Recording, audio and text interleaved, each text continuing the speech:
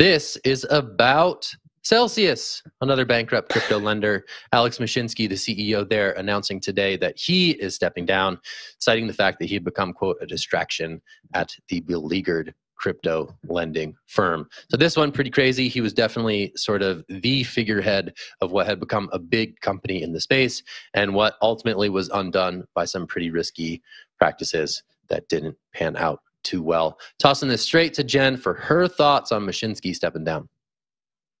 Yeah, while I was reading this, I was remembering when Celsius launched and they were like the bigger, safer option to traditional banks. And here we are 5 years later, and they owe consumers almost $5 billion in crypto. When I was reading this, I remembered a report that came out in the New York Times. I think it was 2 weeks ago. Zach, you were off, so you were working. I'm not sure if you saw, but they referred to a recording of a call between Mashinsky and employees, and he had a plan. The plan was to turn the company around, rebuild it with a focus on custody, and the plan was to charge people fees. So it wasn't like totally clear what the exact thing was, but they're going to charge people fees to custody assets. After getting hard questions from employees, he compared Celsius to Delta and Pepsi, saying that Pepsi previously went bankrupt and it still tastes good, and Delta filed for bankruptcy.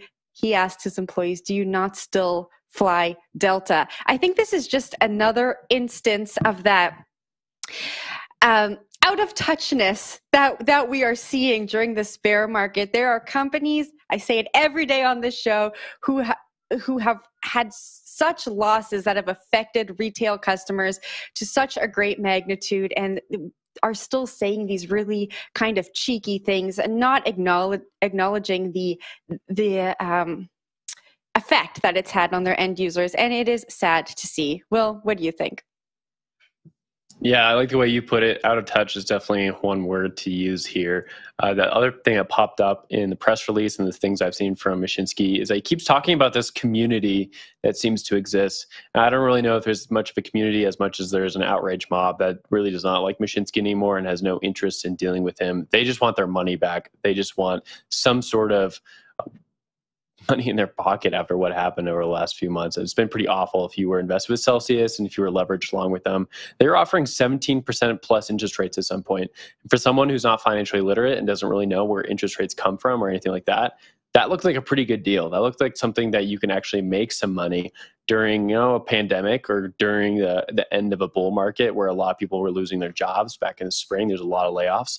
Looked like a pretty good deal, right? And for people walking into crypto thinking that they're not good enough to trade or they're not good enough to spin NFTs up, 17% interest rate really suckered in a lot of people. Mashinsky is the face of that, right? So him stepping down is probably like the final, I'd say, like nail in the coffin for Celsius. Like they have no face anymore. They have no community anymore. They don't really have any assets. They have a $1.2 billion hole in their balance sheet. Like there is no community. So him to say something about that is pretty laughable. I hope Chapter 11 and all the restructuring works out well.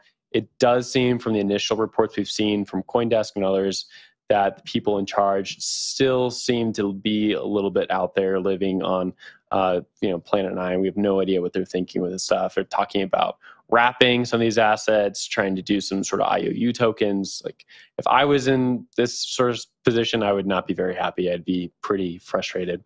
Zach, I'm going to throw it over to you, get your take. Yeah, this is, again, another sort of casualty of the great unwinding of, May, June 2022 in the crypto markets. These are the things that happened, and these are the ramifications, and maybe potentially, hopefully, this is the healing process toward getting a better crypto system up on its legs. Whether that's Voyager being wiped out, whether that's Celsius seeing at least a leadership change here.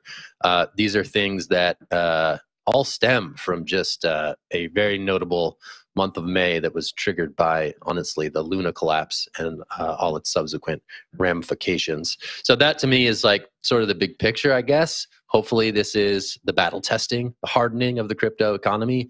And there's probably a few more headlines like this before we reach that better end state. I mean, you saw Michael Morrow of Genesis also step down. There's been a number of people whose heads have rolled, figuratively speaking, relating to some of the bets that they took during a highly volatile part of the market. Jen, I saw your hand up. I'm going to toss it straight to you for your last thoughts on this. Yeah, you said kind of what I was going to say. I think that both of these stories we spoke about this morning are a reminder that we're still very much in a bear market. And when we reach the next bull cycle, I think the industry is going to look a little different than it did previously. And that's a good thing. I think it points to, the industry maturing, getting better. Sure, a few heads will roll, but I think that we will learn from this. And it is a great step to solving some of the issues we have in this very early stage industry. So there's a little positive angle.